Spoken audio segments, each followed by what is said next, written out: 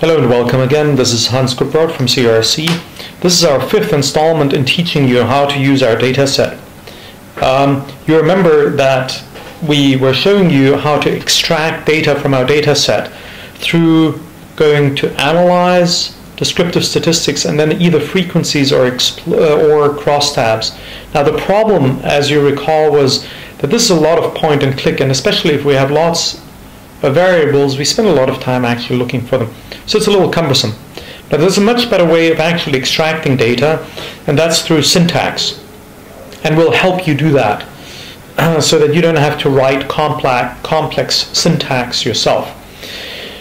The way we do this is that we first identify here in the data editor, and let me remind you again that it's useful if you go to F11 so that you can see the entire window, including here, down here, this item variable view.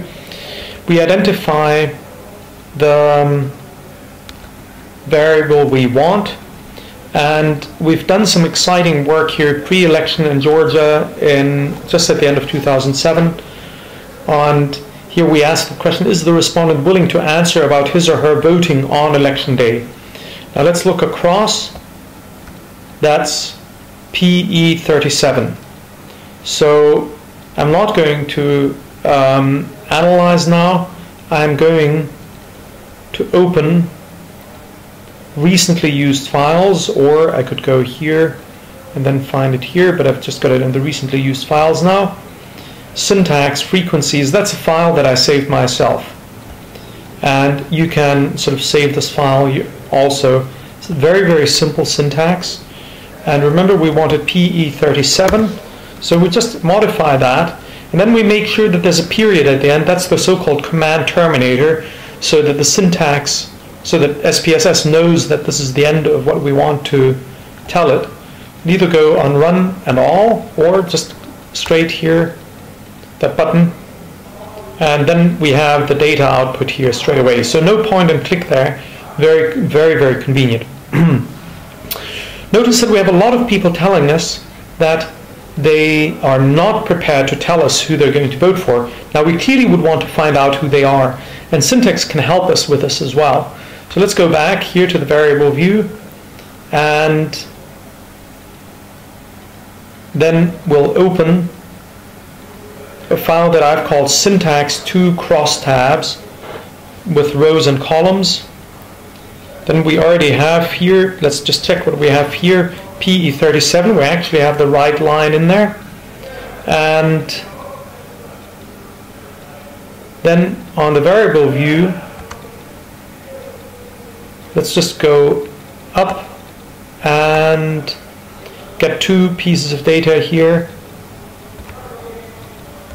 Syntax 2, I'm opening this again, and now I find it very convenient to type it in. Let's relate that to trust in the president. That's PE 4_9, and trust in the Central Election Commission.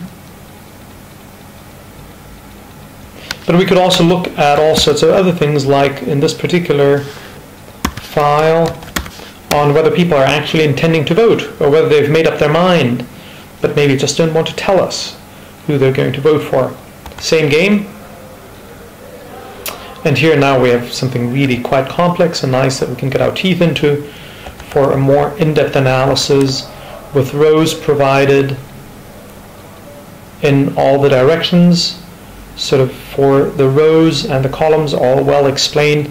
Takes you a moment to figure it out, but overall really a fantastic analytical tool. Let me just go through that again very quickly to remind you.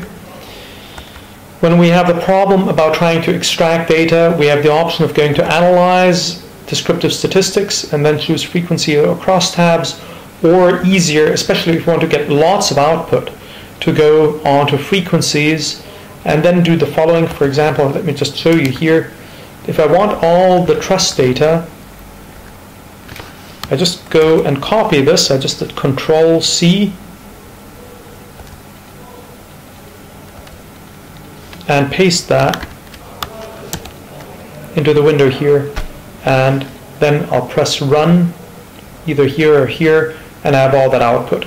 So very, very fast, no need for a lot of point and click, and that's how it works. I hope that put you on track for using our data set thoroughly, and in the next installment we'll just show you a little more on weights and how to turn them on and off. But you already are almost there, and you should be able to really extract all the data that you're interested in right now without any further problem. Thanks for visiting us, and good luck in finding whatever you're looking for.